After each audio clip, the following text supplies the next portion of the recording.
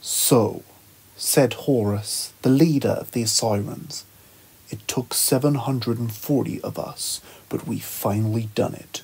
We've trapped Sutek in a tomb with all the equipment needed to build a rocket. But never mind, the force field holding him is controlled from a pyramid on Mars. Now, who had the job of setting up the security defenses? Me, O great Horus, said young Osiren proudly. Good, said Horus. So, you're certain the pyramid is secure? Absolutely, said the young Osiren.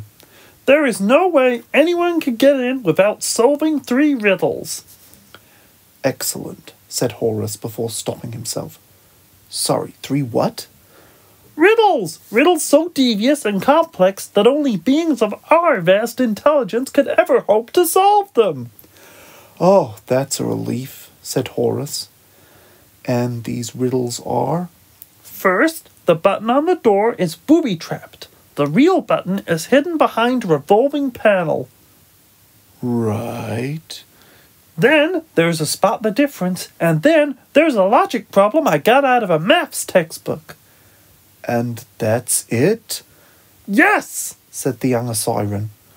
I thought about adding a maze or a puzzle where you gotta make 2 squares by only moving 2 matches, but I thought that might be too difficult.